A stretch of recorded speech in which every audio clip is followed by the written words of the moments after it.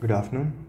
Today we'll be covering the topic of instrumentation, and specifically within instrumentation, we'll be looking at pitot-static sources and the airspeed indicator in specific. Before we start with that, a general introduction. We know how important instruments are to our flying, as anyone who's already flown or anyone who's going to fly, we know how dependent we are on these instruments throughout our flight, whether it's for our airspeed, our altimeter, our vertical speed, and even to know engine parameters. There are engine instruments which tell you fuel quantity, oil temperature, oil pressure, and each and every one of them is crucial to our flight. And within the aircraft, especially training aircrafts, there are two main ways these instruments are shown to us. One, as you can see right here, is the traditional six-pack, which gets its name because of the 6 instruments, from which usually about 5 are common for all aircrafts. And then there is the glass cockpit, which is effectively the same thing. As you can see right here, the same set of instruments are in the analog form, but the very same instruments are also shown in the digital form right here. The advantage with this is it reduces the workload on the pilot. We are able to take in more information at the same time rather than having to dart our eyes between multiple instruments in order to obtain the same information.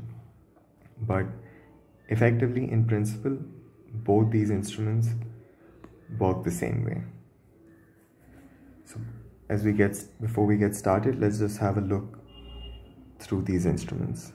First, right here, we can see our airspeed indicator, and as we know, the speed is given in knots. Right here, we see the artificial horizon, and the airspeed indicator works on the principle of pitot-static sources. The artificial horizon works on the principle of a gyroscope, which we'll be seeing later on. This is the altimeter. It helps us get our altitude depending on the pressure setting we set right here. Here's another instrument that works on the principle of gyroscope, is the slip and turn indicator. It helps us with our coordinated flying. And right here is our heading indicator, which effectively works like a compass and tells us which direction we are flying, whether we are flying to or from. And lastly, here we have a navigation-based instrument, which in this case is a VOR, but it can change depending on the aircraft. Now, the very same thing, as we can see, is a part of our glass cockpit as well. Now, the advantage we have here is we can see everything at the same time. So the entire thing works as our artificial horizon. As you can see, the brown for the land and the blue for the sky. We have our altimeter right here and our VSI right there. Pressure setting here, airspeed. Right here is our slip and turn indicator. These markings here show us the degree of our pitch. Our heading indicator right here, and these green lines we see right here is our navigational source, which here is VOR1. Now, on top of this, we can see quite a few more instruments here. We can see the radio frequencies that our nav aids have put up, and our communication frequencies right here, our transponder right here, clock, outside air temperature, and so on. And we have a mini map right here as well. The advantage of a glass cockpit, as you can see, is we get to see all these information at the same time, which helps us by reducing our workload.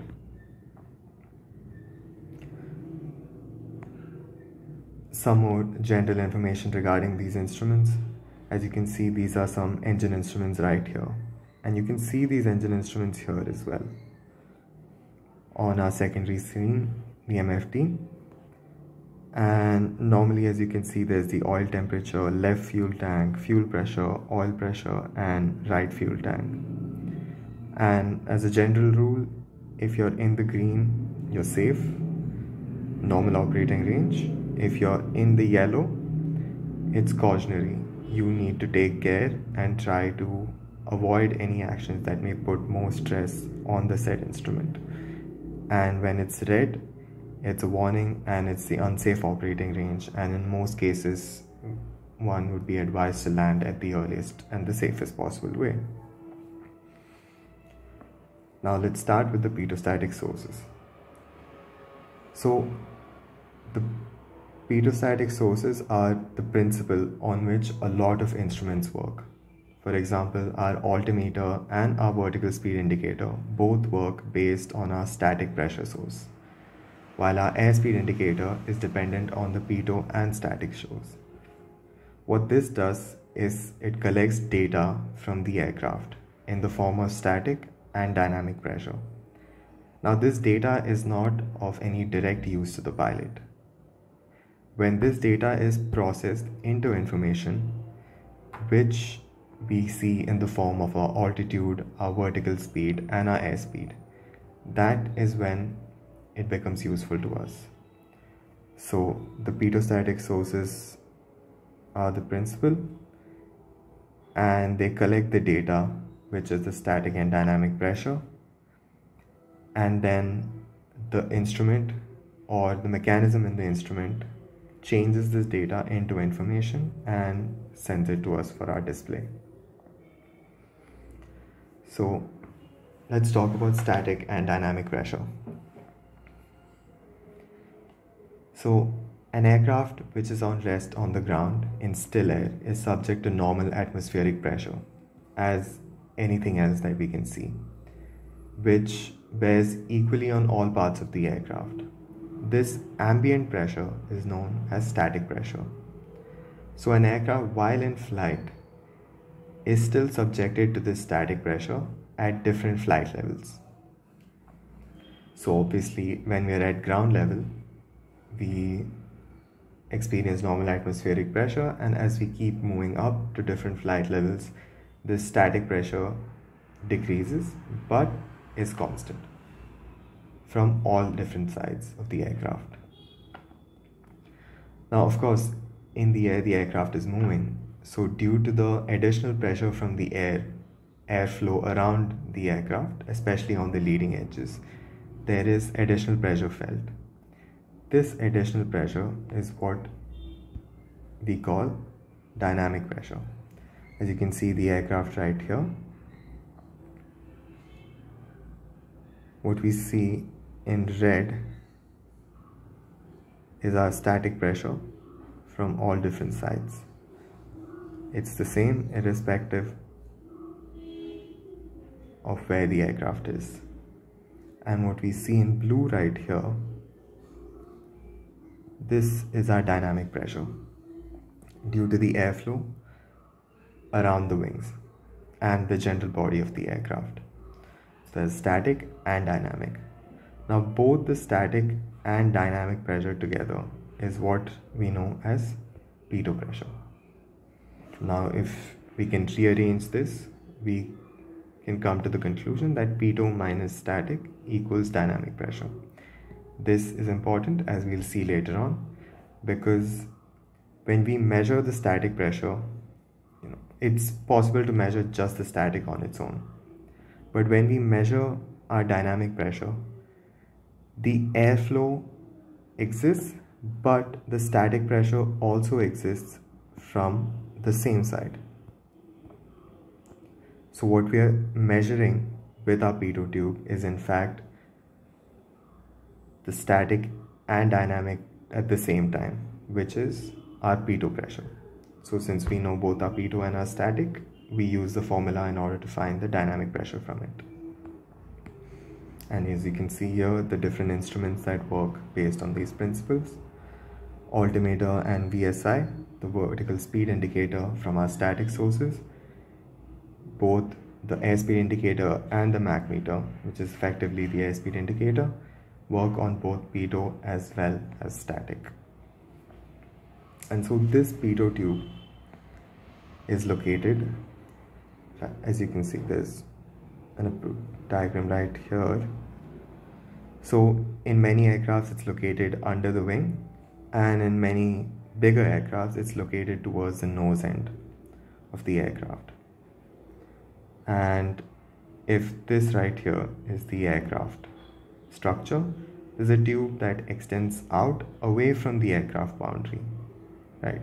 Away from the aircraft boundary, and then along the longitudinal axis of the aircraft. So it's away from the boundary layer at 90 degrees and parallel along the longitudinal axis of the aircraft. Now, why does this have to be 1 parallel and 2 away from the boundary layer? As we can see, when air flows around the aircraft, it forms a very thin boundary layer of compressed air that coats the surface of the aircraft. Now this compressed air, as we know, with compression, volume decreases, and because of that, density increases. And this change in density of air in the boundary layer causes fluctuation in pressure. So the pressure we measure at the boundary layer is not necessarily the same static pressure or the ambient pressure that the aircraft is experiencing. So in order to avoid this error, there's a slight gap between the pitot tube and the surface of the aircraft, and it has to be located outside the boundary layer. And it has to be parallel to the airflow, because in order to get most accurate readings, we need the air to flow in directly into the pitot tube without any hindrances, and hence it has to be parallel to the airflow. And the third part is, since the pitot tube in red, as you can see here, is a thin tube with, as you can see right here in blue, it's a tube inside it where the airflow is collected and measured. So the chances of there being water or ice becomes very high, especially if you're flying in the rain at an extremely high altitude. Water can go into your pitot tube, and due to the low temperatures it might freeze, and if you block the tube, you're effectively not able to measure the pressure anymore. And in order to prevent that, most of these pitot tubes, they have both a heating element as well as drain holes in order to drain the water. We'll have a look at a picture and understand the working of the pitot tube. We see right here, this is a zoomed in version of the pitot tube. Of course, this is connected to the aircraft away from the boundary layer. So the air flows in this way, longitudinal axis. Air flows in, the pressure is measured, and this pitot pressure sends this data into the aircraft, which can be to the air data computer or the mechanism of the airspeed indicator. Similarly, there are slots on either side. Now these are perpendicular to the direction of airflow. This is in order to prevent any air from having an influence on the static pressure. And so right here, it measures our static pressure and sends this data to the instrument. Now here in orange we can see the heating element, which is responsible for creating the heat and melting the ice in case there is an icing or blockage problem. And we see the drain holes right here, because once the ice melts inside, we need a way to drain the water out to ensure that there's smooth airflow through the pitot tube. Now, under ideal conditions, Let me just rub this.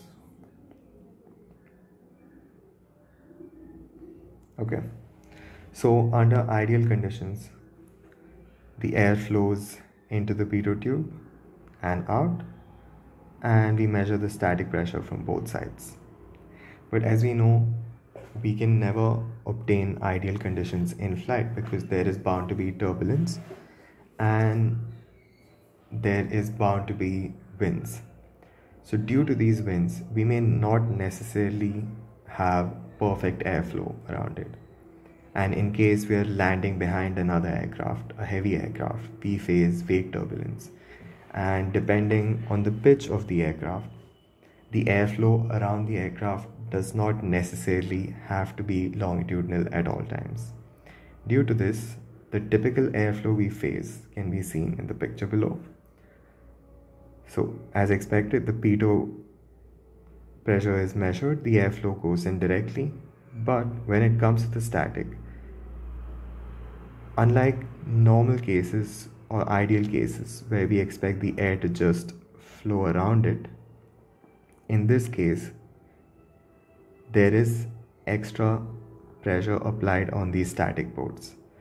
So this has an effect on our static pressure reading. So as we know, pitot is static plus dynamic. So when there is an increase or decrease in this static pressure, it inadvertently affects our pitot pressure. And since we need both of them in order to obtain our readings, which is then displayed in our instruments, any fluctuation in these can cause errors in the reading. So these errors are mostly known as position errors or maneuver-induced errors. And it depends on three things mainly: the pitch, aircraft attitude, as well as the airspeed. These errors are very negligible in calm winds and straight and level flying. But let's say we are in the process of having a go around, or we are coming into land. We are at slower air speeds, a pitch down or a pitch up attitude, and at that point we are in most cases flying with our flaps set at position 1 or position 2, and this can disrupt the airflow around the aircraft, and due to that we can find both position as well as maneuver induced errors. So that's the working of a pitot tube. We'll just quickly go through it again. Pitot tube is located outside the boundary layer, longitudinal, parallel to the airflow, with static slots and drain holes and a heating element inside it. And the two errors that are most possible with respect to the pitot tube are position and maneuver induced, which can affect the readings that we obtain from these. So this is the principle based on which the instruments we mentioned earlier work on.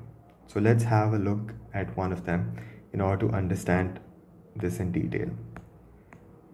So what we see right here is an airspeed indicator.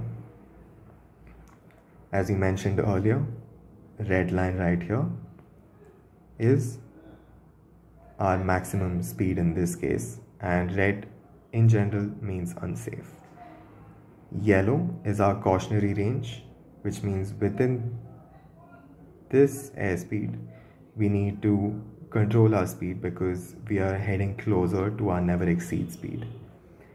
The green is our normal operating speeds, where it's safe to operate the aircraft within these limits. And we have one more right here, which is white. And the white arc depicts our flap operating speeds, starting right here with the stall speed in the flap in the dirty configuration, and here is the maximum speeds where flaps can be extended, and which means beyond this range, if you extend your flaps, you're leaving the door open for structural damage. As you can see, there are many airspeeds already marked here, VNE, VNO. We'll have a quick run through them. So VNO, which is right here, is maximum normal operating speed. As you can see, it's the end of the green arc. VNE is our never exceed speed, which means the moment we exceed this speed, the aircraft will no longer be guaranteed its safety. There is always a scope for structural damage at that point. Vy is the best rate of climb, and Vx, which is not shown right here, is the best angle of climb. Also, these arcs are all dependent on the aircraft. Obviously, some aircrafts are faster, so they have bigger ranges, while some are slower and they would have smaller ranges. This, by the looks of it, is probably for a training aircraft. Then we have VFE, flaps extended speed, maximum flap extended speed. Then we have VSO and S1, both are stall speeds. One is stall speed in dirty configuration and one is stall speed without the use of flaps. As you can see, the starting of the white and the green arcs.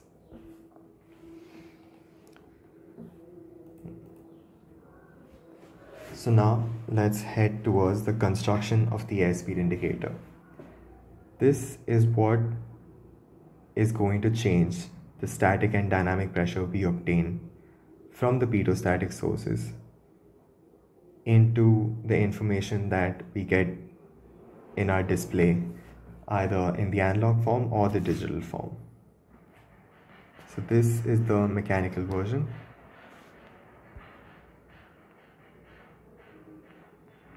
Let me just rub this out.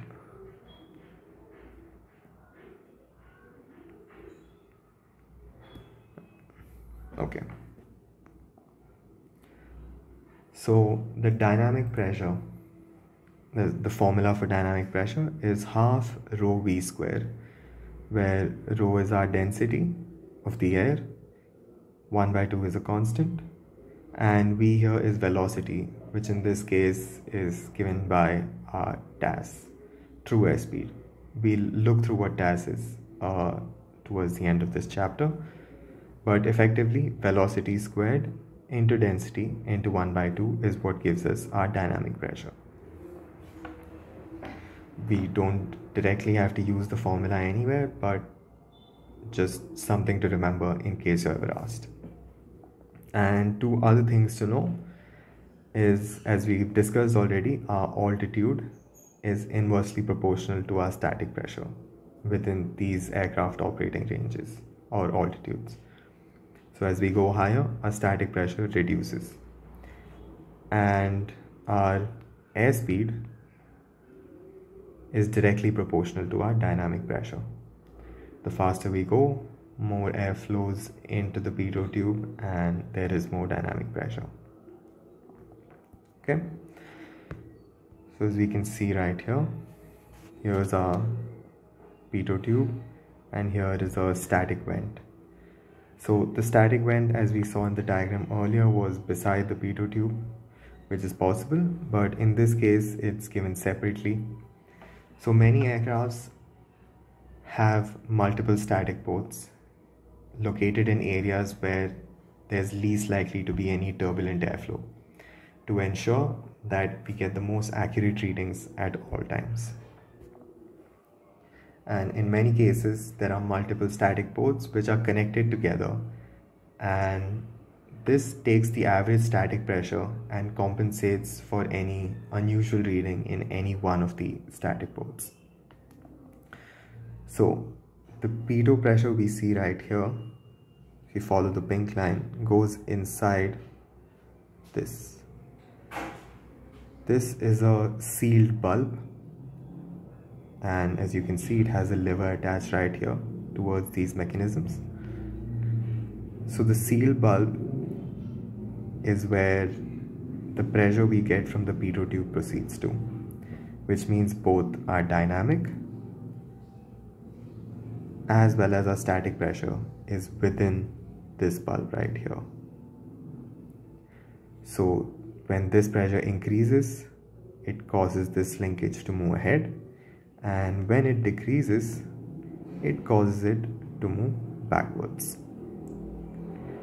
And this setup is in a closed container right here, and this closed container is where the static port opens into. So within the closed container we have static pressure, and within the sealed bulb we have our dynamic and static, which is our pitot pressure. This is our pitot pressure. So in a normal case scenario, when we are doing straight and level flying, so our static pressure is constant at a given altitude. So the static pressure inside the bulb and outside in the container cancel each other out, which means it's only the dynamic pressure which is causing the movement of the mechanism. And as we've seen, speed is directly proportional to it. So the faster we go, more the dynamic pressure, which causes expansion in the bulb, pushes the linkage ahead and turns these gears we see right here, which causes the dial, which we see on our airspeed indicator, to move up, which depicts an increase in airspeed. Just simple, speed directly proportional to dynamic pressure. We go faster, increased dynamic pressure causes the bulb to expand, and which in turn causes the dial to move ahead. Similarly, if we slow down, that causes our dynamic pressure to decrease, which means this bulb is now getting compressed. It causes the opposite reaction within the linkages, and it causes the dial to move to a lower airspeed. This is the basic working of an airspeed indicator in straight and level flight. Now the same principle applies whether you're climbing or in the descent, except in these cases, as we climb, our static pressure goes down, and as we descend, our static pressure goes up.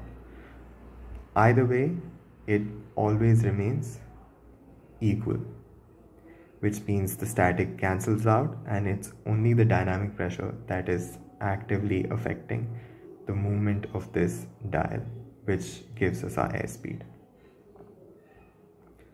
So now what happens if these pitot and static ports get blocked, or there's a leak within these sealed bulbs or the sealed container? So we'll go through this in three separate ways. One, in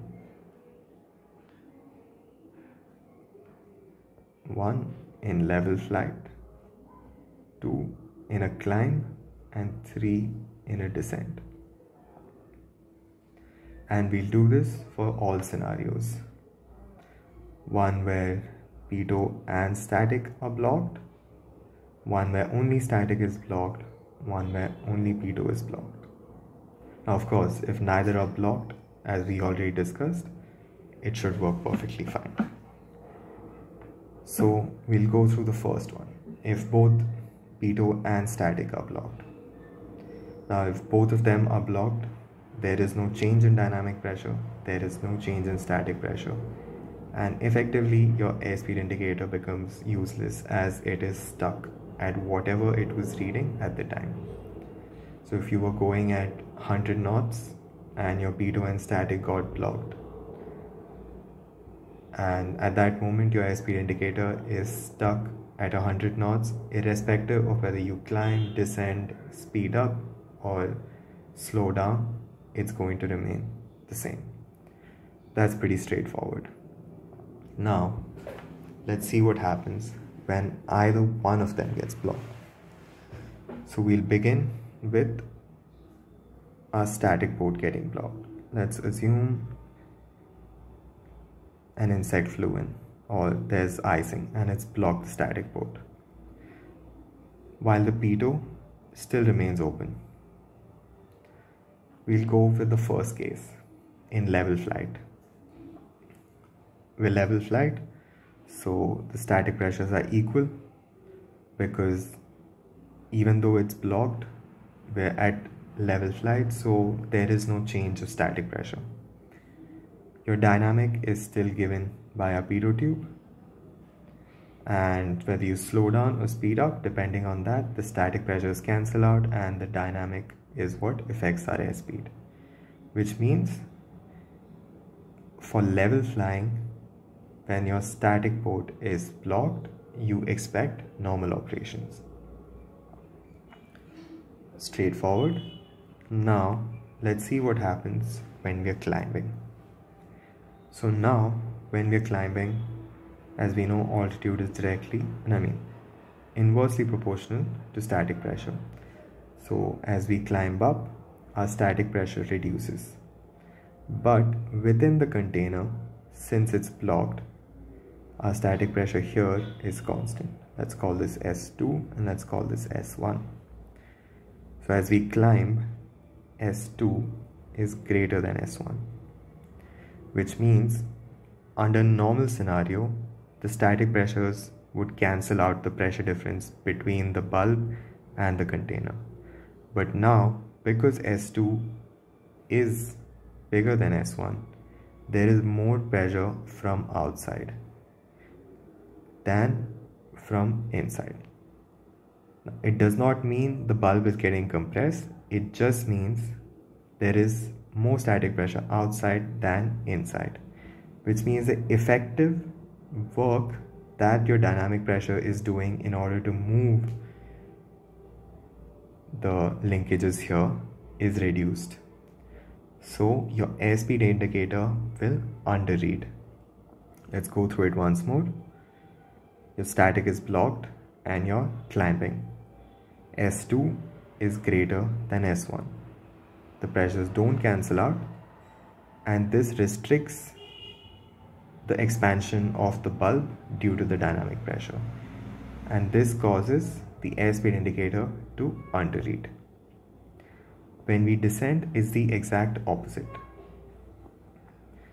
We go into a descent, and in this case S1 is greater than S2 because S2 is constant, and S1, because we descend, has now increased, which means the effective static pressure is working from inside the bulb, causing it to expand more than it would, which means the effective movement would be expanding more than it should be because of this pressure difference. This would cause our airspeed indicator to overread. It's just the exact opposite of what happens when we climb up. When we descend, S1 is greater than S2, which causes overreading. Now, we've covered that, and we'll have a look through what happens if our pitot gets blocked. So our pitot is blocked, our static works fine. So now what happens is our dynamic pressure is constant as well as our static pressure. Again, we'll go back to S1 and S2, and that's our dynamic pressure, which is now constant. And first scenario, level flight. You're in level flight, S1 equals S2, dynamic pressure is constant. So if you're flying at 100 knots and your pitot gets blocked, you're going to remain at 100 knots. It's not normal operations. Your speed just gets stuck, which means whether you slow down or you speed up, it's not going to make any difference to the dynamic pressure, as you just remain at the same airspeed you were when your pitot got blocked. It's straightforward and easy. S1 equals S2, they cancel out. Your dynamic pressure is constant because not changing, so your airspeed indicator dial is just stuck where it got blocked. Now let's see what happens. The second scenario, we're climbing. So as we know, when we climb, our static pressure decreases, which means S2 is reducing because our static port is open and S1 remains constant, which means S1 greater than S2. Now we apply the same logic as before. Dynamic is constant, S1 greater than S2, which means there's more pressure from inside the bulb. This causes overreading of the airspeed indicator because there is more expansion than there should be. Similarly, when you descend, it's the opposite scenario where S2 is greater than S1, and this causes more compression than required within the bulb and causes underreading. Now there's a table right here, just helps us go through it. So now here are the three scenarios: level, climb and descend, and this right here. So here static is blocked, Pitot is open, level flight is normal, climb you underread, descend you overread. Similarly, if your static is open and Pitot is blocked, level flight, constant airspeed, climb, overreading, descend, underreading. And in order to remember this easily, there's usually the acronym PUDSORT, which is quite simple way to remember it. Pitot blocked, underread on descent. Static blocked, overread on descent. Quite simple. I'll repeat it. Pitot blocked, underread on descent. So Pitot blocked, underread on descent. And for the next one, static blocked, overread on descent. Quite simple. Now there's one more scenario left, is what if there's no blocks, but what if there's a leak? So assume everything is working, nothing is locked, but there's a leak right here and static pressure is getting leaked.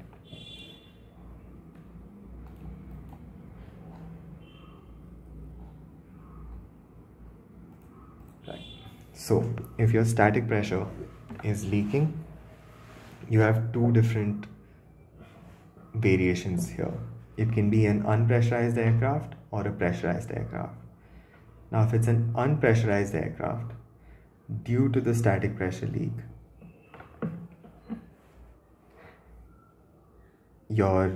let's call this S1 and S2 again, which should be equal in normal cases, but due to the leak, S2 is reducing. So S1 greater than S2, and of course if S1 is greater than S2, there is more pressure from within the bulb and it causes overreading. So if your static is leaking in an unpressurized aircraft, your static pressure reduces, S1 is greater than S2 and it causes overreading. While if it's in a pressurized aircraft, then depending on the pressure outside, your airspeed indicator will not be working properly, because if the pressure outside is more than the static pressure, it will cause it to overread or underread depending on whether the pressure outside is more or less. So if your static is leaking in an unpressurized aircraft, overreading. If it's in a pressurized aircraft, your airspeed indicator is no longer functional. As for if the Pitot is leaking, then there's a leak in the Pitot pressure, which means there's a drop in pressure inside the bulb, and the expansion is reduced because there's lesser pressure within the bulb causing the expansion. So that causes underreading. So Pitot leak is underreading and static leak for unpressurized is overreading. See, given right here as well. Now let's look at the final part. So As we've seen how the airspeed indicator works and how the pitot-static sources help in making this work, and we've already discussed there are plenty of errors that we can face along the way. It can be position, maneuver induced, and then there can be errors in overreading or underreading because of the pitot getting blocked or the static getting blocked or leakages within the system. So overall, when it comes to airspeed indicators, we have 5 main errors. First is the instrument error, inbuilt errors. Maybe the dial shows 3 or 4 knots lesser than the accurate reading at all times. Or maybe there is a slight leak within the static system which is observed, and in these cases, these are inbuilt errors. So what is normally done is there's a placard which is placed saying that the instrument, this is not just for an airspeed indicator, it works for all instruments. Instrument error is inbuilt, and if we are unable to correct it, you usually keep a placard and which says it's overreading by 5 knots or it overreads by 10 feet or 100 feet or so on. That's the instrument error. Now position and maneuver induced errors we already discussed earlier on in the pitot-static section. Exact same, either due to the position of the vent or the pitot tube, or due to the speed of the aircraft, the angle of attack, or the maneuver, or the excess yawing, which can reduce or increase the airflow around the pitot head. There can be difference in reading, and these are the position and maneuver induced errors we discussed earlier. Now the fourth one is compressibility error. As we mentioned earlier, this is the aircraft body and air flowing right around it. We discussed about the boundary layer. So within this boundary layer, there is compression of air happening. This in turn changes the density. And due to this change in density, we can find fluctuations of pressure if the pressure reading is taken from within this boundary layer or close to it. Because of course our aim is to keep the pitot head outside it, and at extremely high speeds of 300 knots or above, this boundary layer and the pressure due to it is enough to cause slight fluctuations to our pitot reading. And so this compressibility error is negligible in most cases, but when you're going above 300 knots, then it can start to have an effect on our readings. And now the last one, of course, is our density. So as we know, all these instruments are designed for use under normal conditions, ideal conditions, which is ground level, 15-degree temperature, and ideal pressure as well. But as we know, flying an aircraft is not always done in ideal conditions. You're up in the air at flight levels, so there's change in density, change in airspeed, change in temperature and altitude. All these can have different errors with our reading because the instrument has been calibrated for ideal conditions, and the errors formed due to flying in non-ideal weather conditions is what is called as density errors. So all these errors exist in the indicated airspeed, which is what we see in our dial. All of these errors are included. And as we keep correcting for each of these errors, we can move from our indicated airspeeds to different types of airspeeds. We'll have a look at it right here. So first and foremost, we have the indicated airspeed, number 1. And when we correct this for both position and instrument error, or rather we calibrate it to compensate for the position and instrument errors, which is inbuilt, as we know. So on calibration of it for those errors, we get what is known as CAS, the calibrated airspeed. And as we've already discussed, compressibility error only exists above 300 knots. So now when we take our calibrated airspeed and correct it for the compressibility error, that's when we get our EAS, also known as equivalent airspeed. So what we're doing here is we're taking each of these airspeeds and correcting them for an error one at a time. So after we get our equivalent airspeed, then we move on to correct it for density, change in altitude and temperature, which in effect changes our density. This gives us what we call TAS, the true airspeed. Now this is the airspeed your aircraft is moving at when you compensate for all these errors, the actual speed of your aircraft. Now the only thing that can affect this is wind, which is if, let's say, you're going at 100 knots of TAS and you have a 10 knot headwind against you. So effectively your speed is 90 knots. So your true airspeed is 100, but your effective speed, or the distance you cover, is 90 knots. So 90 knots becomes your ground speed, which is your TAS corrected for winds. Now at the same time, if you have a tailwind of 10 knots, this suddenly becomes 110, and so on.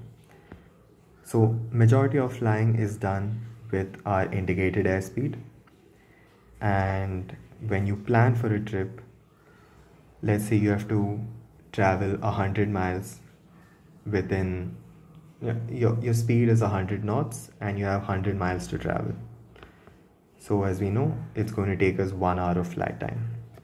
Now this 100 knots can be your TAS, but maybe due to the headwind, it's, our effective speed is only 90 knots, which means we're going to take longer than an hour to reach there. And so we should plan for fuel accordingly. So in case of fuel calculations and timings, ground speed and TAS are very important. As for general flying, in terms of our approach speeds, landing speeds, stalling speeds, we always use our indicated airspeed. So that covers the basics about airspeed. Just have a quick run through from the start before we end it. Static and dynamic pressure together gives us our pitot pressure. Working of the pitot head, you don't need to learn it by heart, just have a rough idea of the parts of it. Ideal airflow versus typical airflow, and types of errors. This is important. Questions based on errors in instruments usually come up. Both errors, principle, as well as working. You need to know all the V speeds. If not all, at least the major ones. Normal operating speeds, rate of climb, angle of climb, flaps extended, and stall speeds. Working of the airspeed indicator.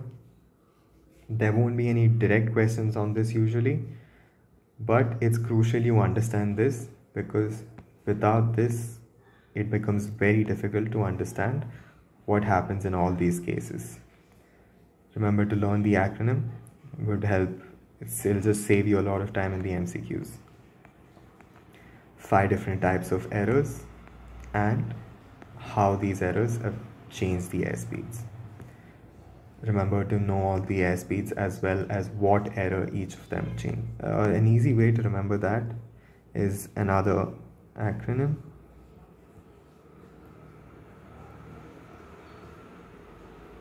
So you can see it goes this way.